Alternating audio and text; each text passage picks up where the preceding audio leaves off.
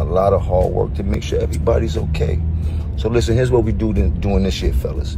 There's a slight chance that they may ask you what you want.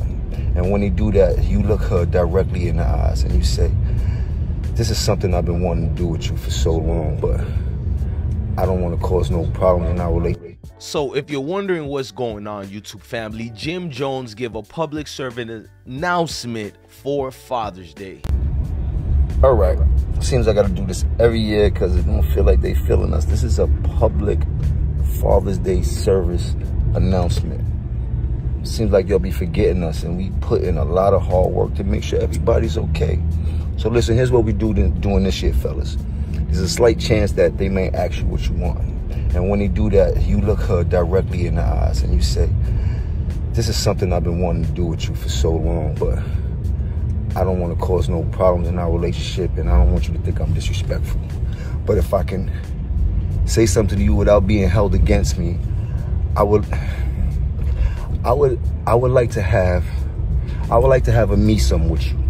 You buy me some clothes, you buy me some Louis, you buy me some Bottega, you give me some head, you give me some breakfast in bed, you buy me some watches, you buy me some. Tell them you want to me some. All right, seems I got to do this every year because it don't feel like they feeling us. This is a public Father's Day service announcement.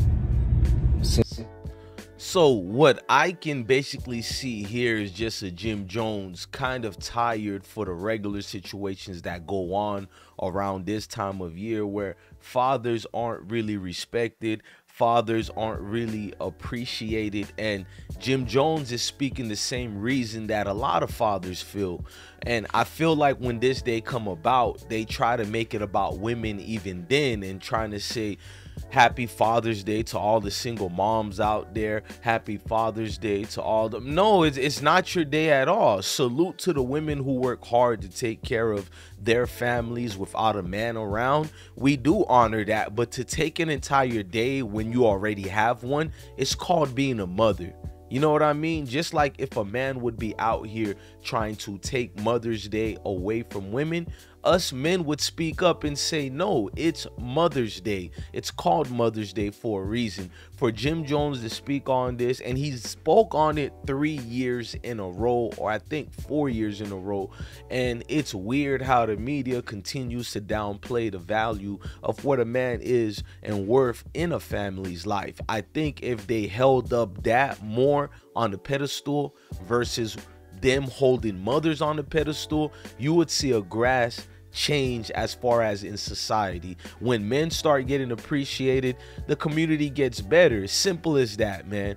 Look, I need any of you guys who agree to let me know in the comment sections, how do you feel about Mother's Day? It's becoming a situation where people have to say something about it. Look, man, I want to know from you guys and how you feel.